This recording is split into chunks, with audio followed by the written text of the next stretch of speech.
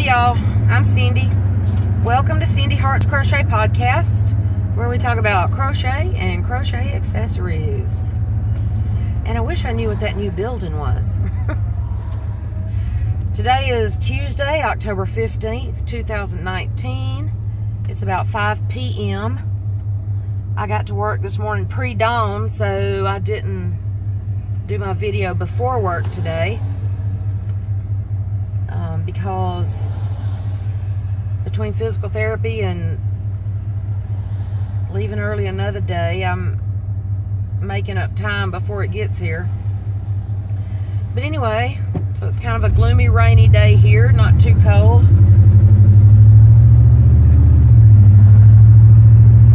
Or not too hot. I don't really know why I said that. We had 50s for a couple of mornings, but this morning I think it was only like 60 something, but still nice, pretty pleasant. And we need the rain, so I'm not going to grumble about that either. But anyway, just wanted to jump on real quick and get Vlogtober day 15 in the books.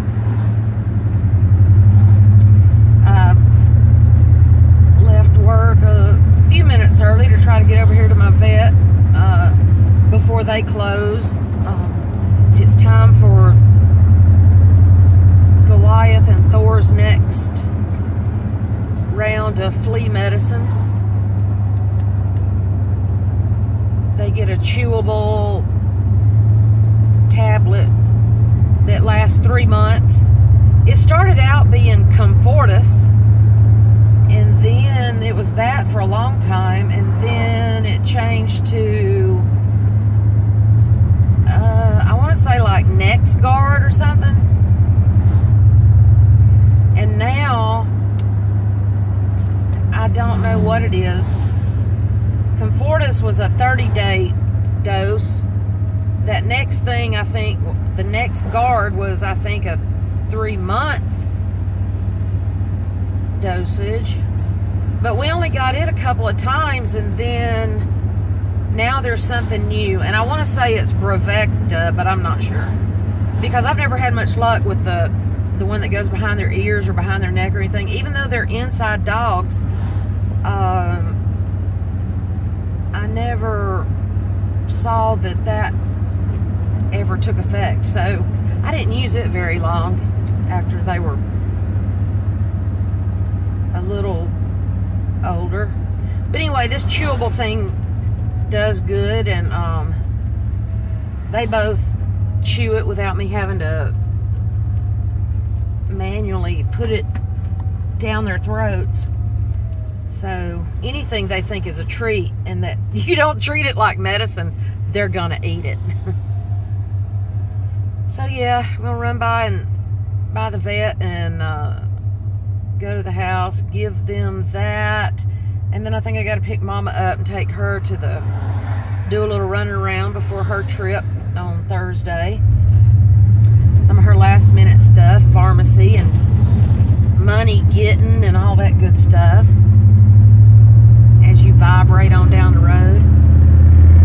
And then today is the 15th, which means it is Zelda's birthday. Yay! Hercules, Hercules, or whatever she does.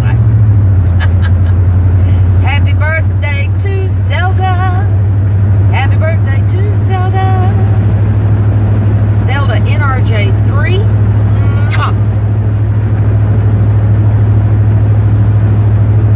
Y'all go wish her a happy birthday.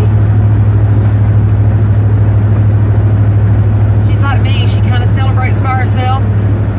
Buys herself the best gifts. Mine's gonna be late, Zelda. You know how that post office is. It didn't run yesterday. And so maybe you'll have it by this weekend. It's nothing special, don't wait up for it. But it is special because it's for Cindy. Oh. But anyway, may try to go have dinner in a little bit in celebration of her birthday and come up with some kind of little dessert.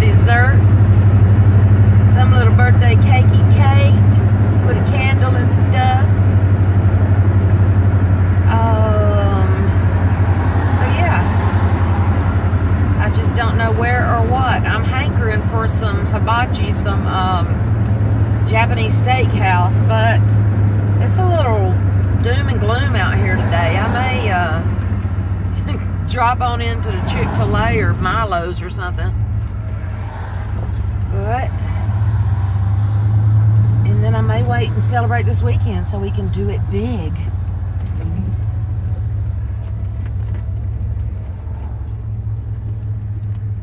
So, I'm at the vet. I'm on a pause and I'll be back. Alrighty then, I'm back. Went to the vet and they've always got to talk about my sweet boy, Goliath, when I go in there. Because back when we had a hard time with him back in February, and one of the vets said he had an inoperable tumor. What did the skeleton say? Let me see. What did the skeleton say to his dog? Don't look, don't look. Huh? What did the skeleton say to his dog? It's almost like knock knock, who's there? You give up?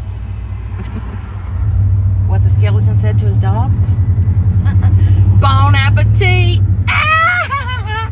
How cute is that? That was on my vet sign. Oh, that's so cool. So anyway, they were talking about Goliath, and they always do. So yeah, that stuff's called Bravecta. And then I got some good smelling candles, pumpkin and spice.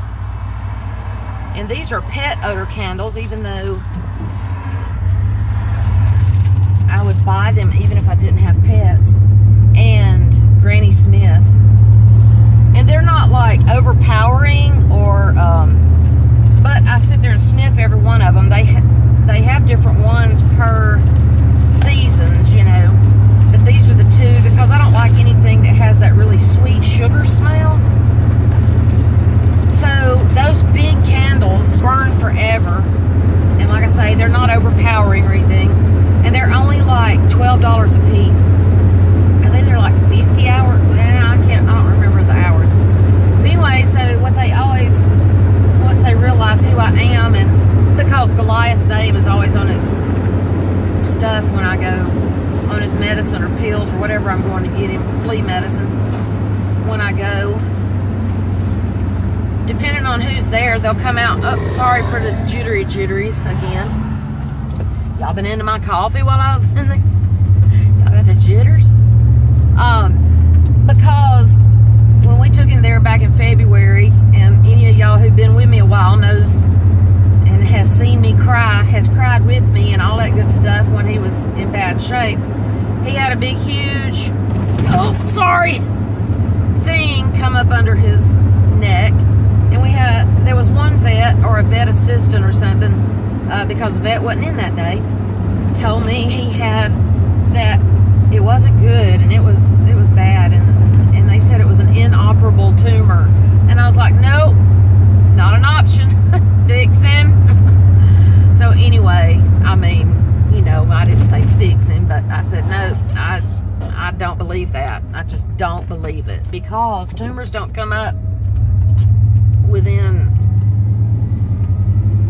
I think it was a week or less. But anyway, so then when his doctor came back in to see him in February, they put him on they did a biopsy of that thing under his neck. They did x-rays. The first time he's ever been sedated, and he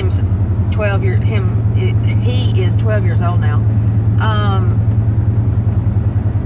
They did all these x-rays, found another thing, big mass around his stomach, and said his prostate was enlarged. But then once they did the biopsy, they took 4 big chunks out of that thing in his neck, and they said it was not cancerous, but it was some kind of infection that they couldn't say where it came from, but that he could even get it from like a scratch on his foot and out of a germ in the yard or something like that. So they put him on some heavy-duty antibiotics and anti-inflammatories, and about 3 months later, I mean, it took a full 3 months of being on these hardcore antibiotics, and then he was on extended,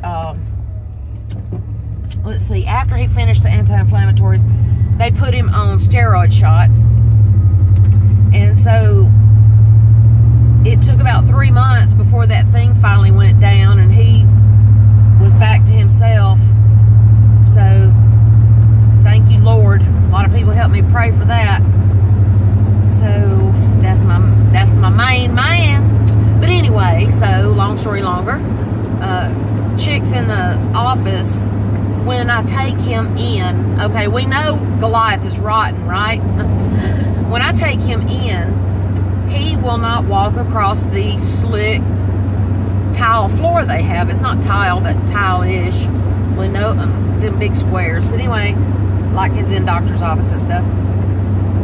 So he will not walk on the slick floor. So I learned this back when we put new hardwood-ish floors in the kitchen, and he busted his butt, and ever since then I had to have rugs across that floor or he would not go across it.